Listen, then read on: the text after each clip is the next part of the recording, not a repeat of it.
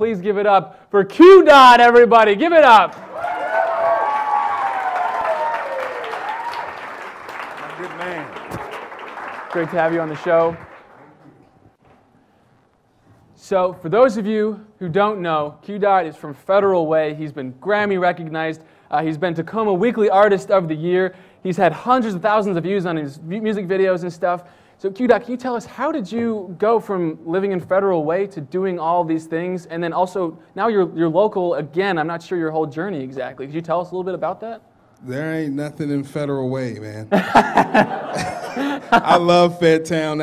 That's where I grew up. But I always lived in like Northeast Tacoma. I went to school in Federal Way. Okay. And this is a true story. This is like about a decade ago. I was trying to figure out where I was going to live. And I was like, I could go to Seattle and do this, or I could go to Tacoma and do this. And I came downtown, and I parked behind the Harmon Brewery.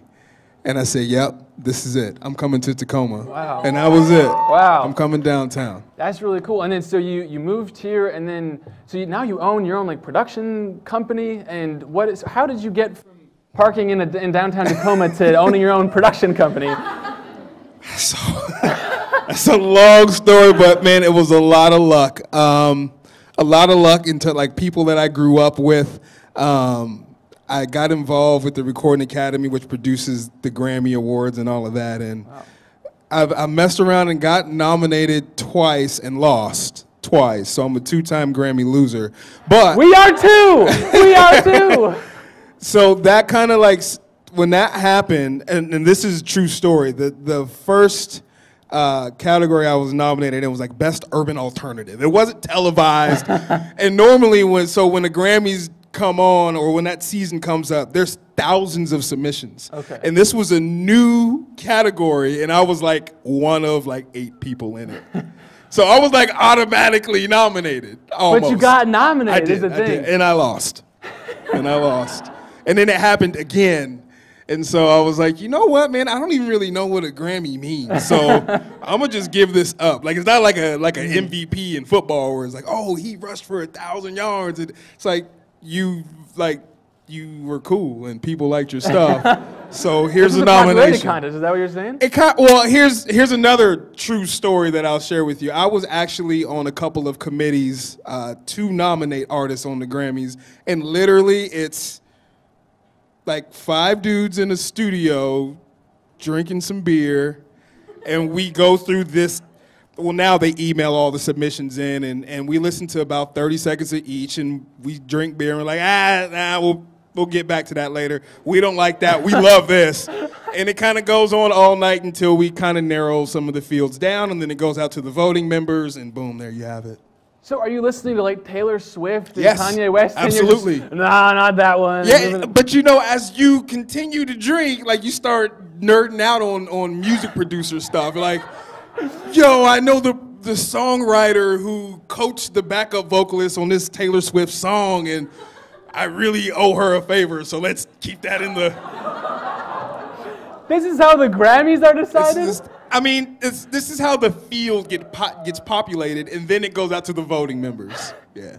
But essentially the field gets populated by a bunch of drunk guys talking about the favors they owe to...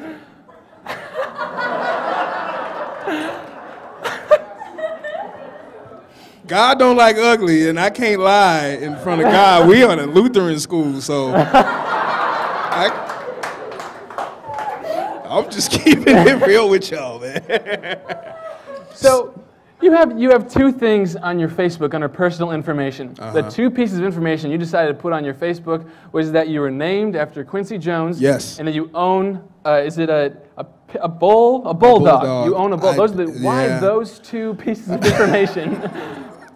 Here's the thing, man. Like, the one thing that always irks me about musicians is those long third-person bios that you know they wrote, but it's like, from an early age, so-and-so fell in love with music. Like, nah, man. Like, we're going to just skip all that and get to the stuff people want to know. Yeah.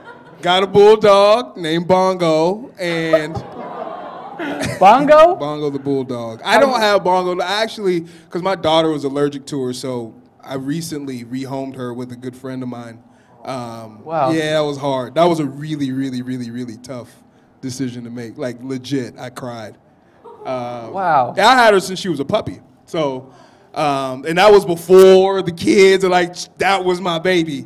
And yeah, I was named after Quincy Jones. True story. So, I got 4 older brothers. They named me because my name was going to be Hayward. That's my grandfather's name.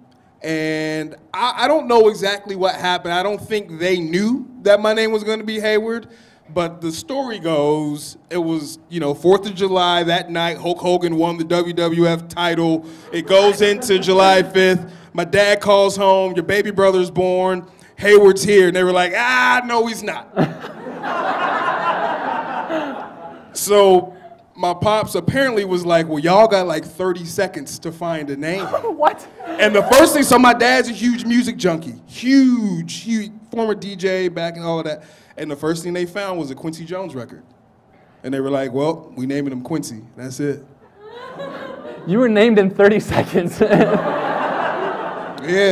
That's awesome. Yeah. I was named after Quincy Jones and a doctor. My middle name is named after like my grandma's doctor. It's Dr. Adwan. So not like a doctor of science, just like, but your grandma's doctor. No, but it makes sense because those are the two things. Like, I'm writing my dissertation now, so I will be technically a doctor. And you're I'm writing also your a musician. dissertation? Yes. What is your doctorate in?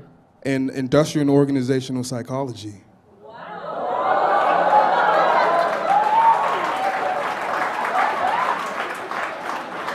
Yeah.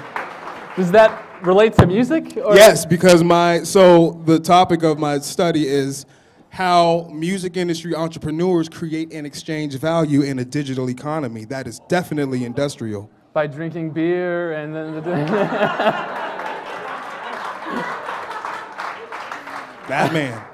Doctorate finished. Yes, pretty much, yeah. So you're doing music, you're getting your doctorate, and then I saw that you have this like cool multi-platform thing where you're releasing an album that has to do with nature, and then partnering, you're doing a clothing line, and you're partnering with a coffee shop? Yes! Yes. How does that work? It works very simply. Not really. So here's the thing is, if you go back through my old catalog, I was really trying to tell stories, like a linear album that you listen to front to back as a story. And it wasn't until like a year ago, I started recording again, and the whole theme was just outside. It was just nature, outside. And I really got back into the outdoors at that time, started camping a lot, hiking a lot, doing that, and it fit. And then I started to notice something. I was like the only black dude at the campground. So I was like, yo, there is a real thing out here. At that time when I was doing that, I got hired to produce like this festival for REI. And we had musicians come out, and I realized then that like they were really big in outdoor diversity. So I said, well, here's a way for me to take this story that I have in my head, make it musical, but then also have something the music will benefit. So the album is a long title. I was super in PhD mode at this time. It's Experiences of Adventurers, Dreamers, and Overachievers. And so that was the point. So that was finished as the After Achievers? So will you say it one more time? The Experiences of Adventurers, Dreamers, and Overachievers. Wow. And so the whole story takes place outdoors, and now like all the merch for it and the coffee, which shout out to Anthem Coffee. Those are my guys down there. Brian is the man. We decided to I hit up Brian like, yo, how do I get coffee made? Like, there's nothing better than waking up after camping and having coffee by the fire pit. And he was like, yo, you want to do this yes, together? I've been there. Yes, of course. Yes, I don't like coffee, but... You won't be getting a bag of coffee.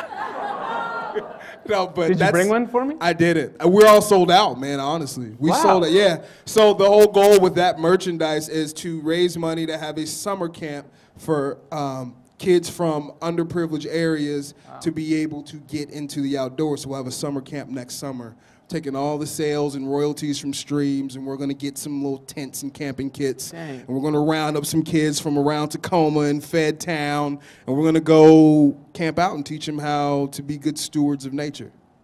Wow. Yeah. Hey, you just combined the whole, like, you put everything you could possibly put into the project, you put it in there. Yeah, you know, I go into every album thinking this is my last one, so I got to go all in. And I'm like, you know, like 6 albums in or whatever. So And that's why you've got the long title, is because this has got the, everything's got This is it. This is it. So I need all the syllables and I need all of that. I need my story down. I want y'all to go listen, because if you listen to it front to back, you will get the story. Awesome. Well, thank you so much. Thank Q Dot's coming back from our game, as is Victoria Woodard's. We'll be back with more from Late Night after this. Give it up for Q Dot, everybody.